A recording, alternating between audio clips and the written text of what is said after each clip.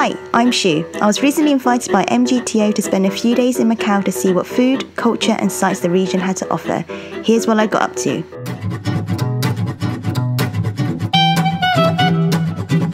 Good morning! So we are starting our first proper day in Macau today. We've got lots planned, lots of walking around the city, and then we're going to finish the day off by looking at some baby pandas. I'm super excited.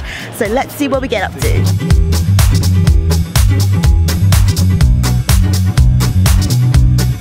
What you see above me is St. Paul's. Now this was built in 1583 and then it was burnt down 3 more times, and the last refurbishment was 1602, where they only built the front of the facade because it just kept burning down all the time. But what's unique about this is that it has different Chinese motifs on this church, and you can see dragons and Chinese characters, and it really combined the Portuguese and the Chinese together. Let's go and see some more details about it.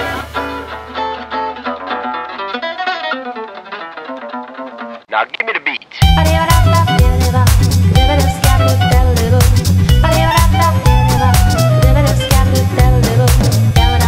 If anyone is a fan of Xu Hong, which is the Monkey King in Journey to the West, which I watched when I was growing up, then you might recognize this character. So this temple is called Miao. So this is a Taoist church, and the ruins of St. Paul's is Christian.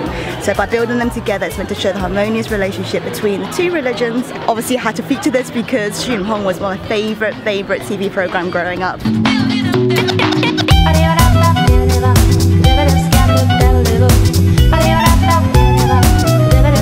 I'm currently in Lover's Lane. In Portuguese, this was originally constructed for the love of God because you can see the ruins of St. Paul's from here, but the Chinese kind of mistranslated it and changed it from a religious thing to more of a love between people. This is a popular shoot for weddings and lovers and things like that because it's meant to bring good luck and romance.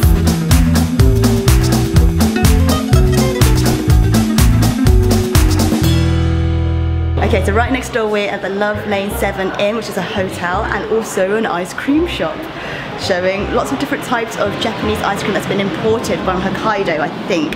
Last time I had Japanese ice cream was matcha and white peach flavors, which they have down here. This time I've got grape flavor, which I've never tried before. So refreshing and sweet and delicious. Amazing. I'm excited for mine. No! Jord's got black sesame, isn't it? Yeah, I've never tried it. It's very traditional Chinese flavour. It's delicious. So I'm gonna do a taste test with Jord and see what he thinks. You're not having mine. No, I mean I filmed your taste test, but I might sneak one in. Okay. Sneak a lick in. I'm gonna get it all over my face now. What do you think? It's good. It's like different tastes that I've never really tried before. I'm gonna take back my saying that I'll never give you some. Do you want to try it? Oh, it's so nice. You ended it because you're on camera. Yeah, off camera, like, no.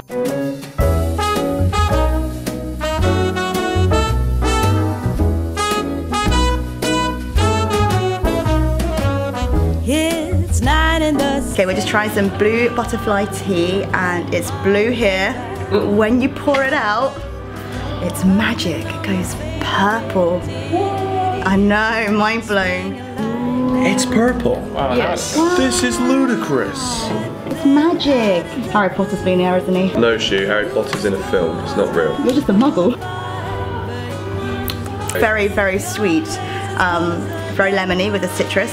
And yeah, it's refreshing. It's very different to anything else I've tasted. It doesn't taste herbal or anything. It just tastes fruity. Nice. It's good. It's very, yeah, the lemon, well, she's gone. No, it's great still.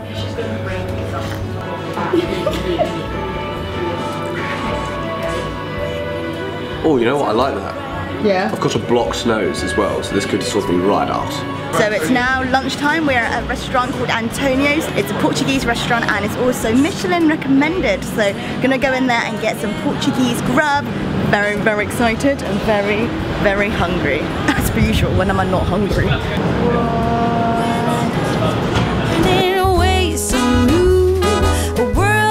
Homemade roasted sausage.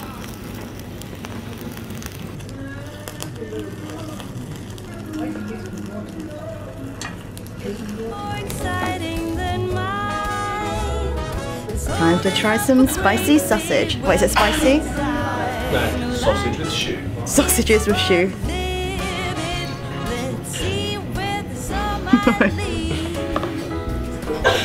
It's good. I was going to say my favourite quote, it's crispy on the outside. Very, very tasty and salty. And crispy on the outside.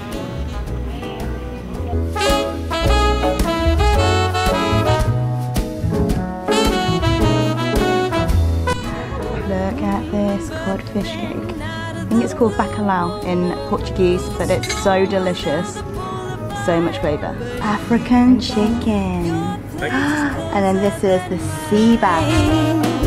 Why don't we go there and have some more wine? 'Cause that meal was absolutely delicious. It was so many different types of flavours, so fresh, so unique with how they present it and all the flavours they've used. So I really recommend it if you want to like a really good Portuguese food or a creative flair.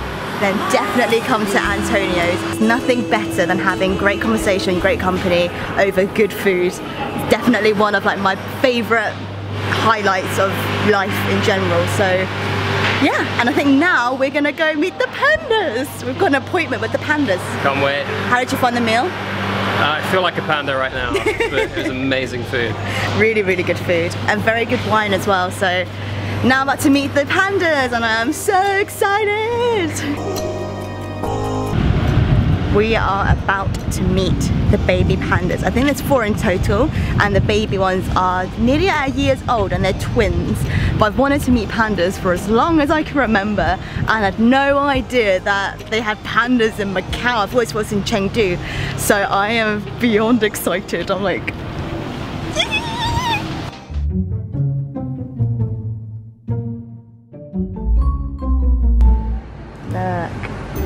I want to be that man. I want to be the panda feeder. I mean, if I smell food, I would go there straight away.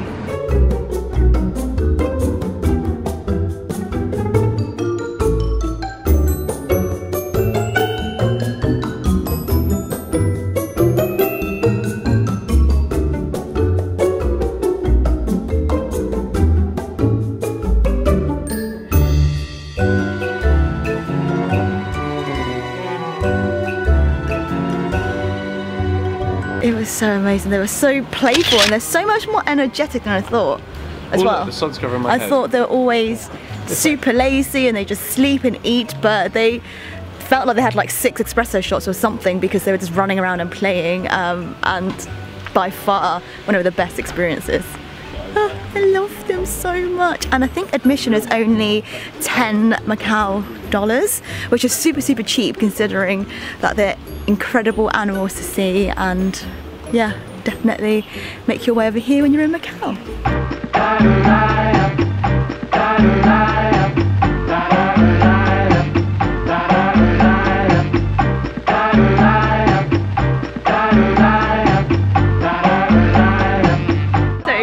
Shoot video without a street food. Oh, 我自己試啊！試啊！好啊！幾多錢啊？唔使啊！哦，多謝晒。The lovely owner just treated me to some durian ice cream. So if it's tasty, you know where to go.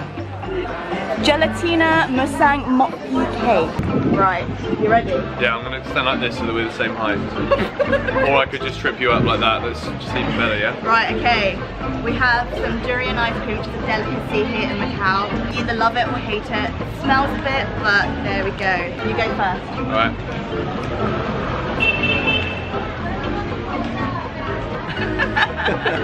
I'm gonna have another little bit because I feel like that wasn't enough on the spoon to like. A really big bit.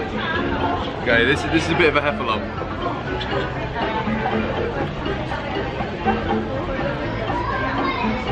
Your face kind of says it all. I don't like that. No.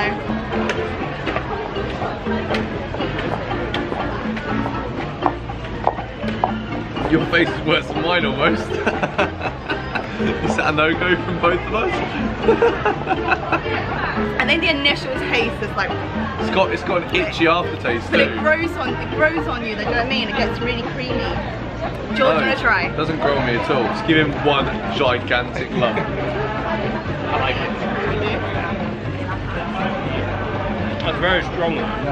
It's tropical afterwards, but at the start I think it's a bit overpowering. But then it does grow on you like Pineapple undertones, I'll say. Yes! George, you're like lapping it up, look. Finishing it. And the owner is just giving us some more treats because she's the best. Mango juice. Mango juice, now you're talking. Oh, that's good. So now we have some sawdust pudding, and this was in my notebook as one of their delicacies to try. The Portuguese name is serradura. Yes. Yeah, did I get it right? Serradura. Yeah. Serradura. So let's give that a try and see how it compares to the durian. Sawdust dance. Sawdust pudding. Okay, right. Shall I do the honours? Yes. Go for it. Oh! Interesting. Smells like sawdust, to be fair. Looks like it. It looks like it shouldn't be cold. Yeah, it looks like a apple crumble almost. Is it good? Perfect. Oh, that's really good. Yeah. Yeah. It's got a biscuit crust and it's got ice cream at the bottom. I'd actually recommend this. It's kind of like cheesecake. Yeah, that's what I'd say. Round robin of thumbs in the air, but we just don't care. Bye side. Time for another sweet treat, and this one is the almond biscuit, which is super popular, and they're just letting you try samples on the street, so let's go.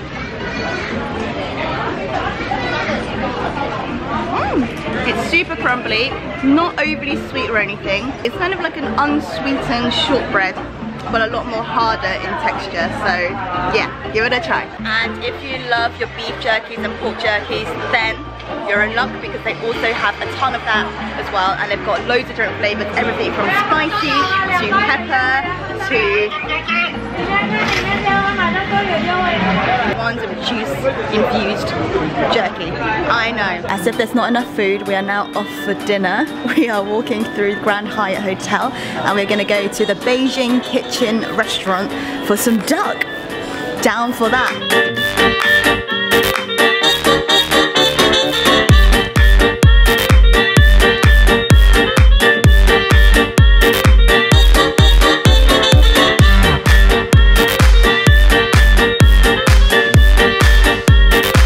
Okay, so turns out we've got our own private room and a lazy Susan and a bunch of food coming, so mucho excited.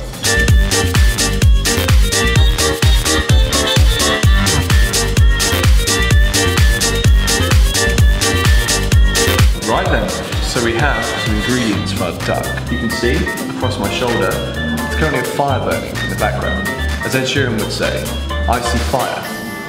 My apologies. Oh, it's a duck. Yeah. Traditional Beijing style duck. Oh, That is a giant duck. Wow. wow. Chef is gonna pay for So much duck. Oh my gosh, you can go to hear that crunch.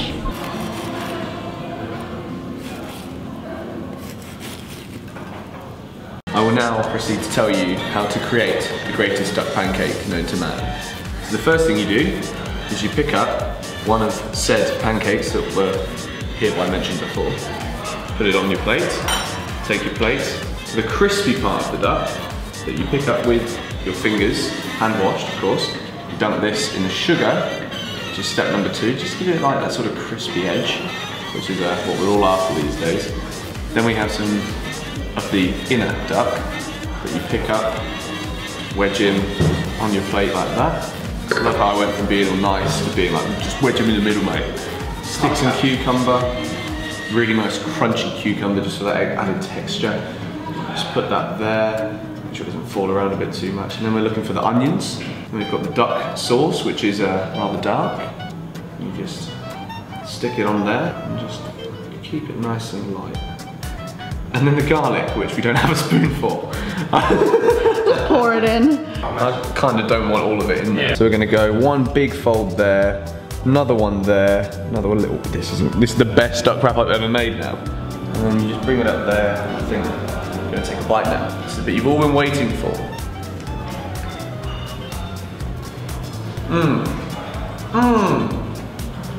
Superfluous. Utterly astonishing. There we have it. Duck with George. I want all of that in the video. I want no cuts.